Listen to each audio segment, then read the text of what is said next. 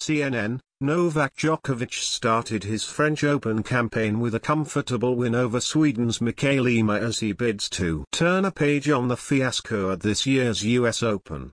The 33-year-old barely broke sweat as he strolled to a straight sets victory, 6-0, 6-2, 6-3 on Court Philippe Chatrier Tuesday. Djokovic was playing in a first Grand Slam match since being defaulted from Flushing Meadows in September after hitting a line judge with a ball during his fourth-round game. He later apologized for the incident, which led to his only defeat in 2020, but was met by a wave of criticism. "I had to accept it and move on. Of course, it was a shock for me and a lot of people," Djokovic told reporters ahead of his first-round match at Roland Garros. Read, tennis players complain about new balls at French Open. US Open response. His response since that difficult period has been nothing short of impressive. He won his fifth Italian Open title in preparation for this clay court slam and was rarely troubled against world number 80 Ymer in the first-round encounter.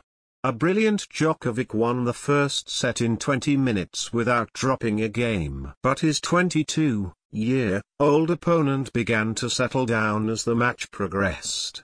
Ymer produced a stunning shot between his legs in the second set, a rare highlight in an otherwise bruising encounter against the Serbian's crushing forehand. It would have been worrying viewing for Djokovic's rivals, including US Open champion Dominic Thiem, who watched the opening stages of the tie from the stands.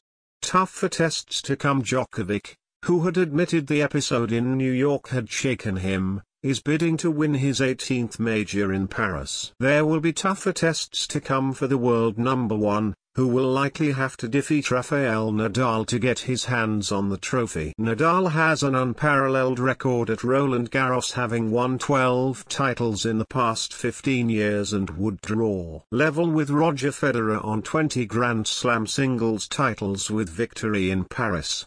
This year's tournament, which was moved to September due to the pandemic, has continued to throw up complications for players.